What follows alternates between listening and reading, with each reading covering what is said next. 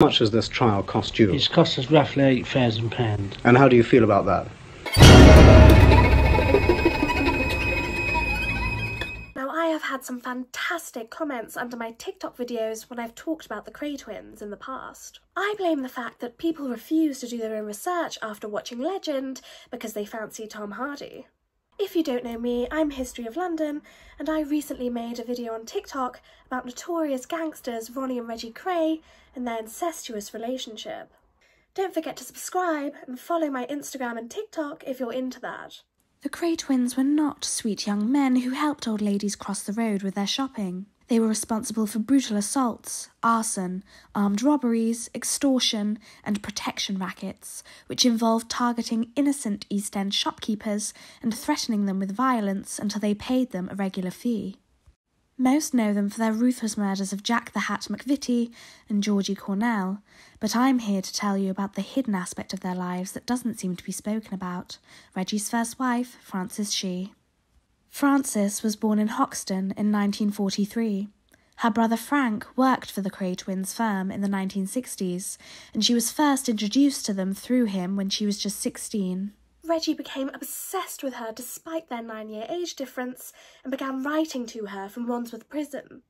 These letters have survived, and we can actually see how Reggie began as any abuser would, sweet and friendly, but after their engagement, growing controlling and constantly berating her for not writing to him enough. When the pair tied the knot, Frances was just 22, while Reggie was 31. While on their honeymoon in Athens, Frances alleged that Reggie wouldn't touch her. Some have even speculated that the pair never actually consummated their marriage. Which leads me to condemn just how wrongfully Legend portrayed the abuse experienced by Frances Shea. Frances's family was left absolutely mortified after watching the film, as the production team for Legend didn't even bother to get in touch to see if they were portraying Frances accurately. Her aunt dismissed Frances's inner monologue in the film as being the director's vivid imagination. As far as we know, Reggie never actually R-worded Frances. That was merely a lazy plot device that really reflects Hollywood's fetishization of the abuse of women. The reality of Frances's treatment at the hands of Reggie Kray was much different. Frances's diary offers us an enormous insight into what she actually went through. It is possible that a friend suggested that she record her husband's behaviours should she need to go to the police.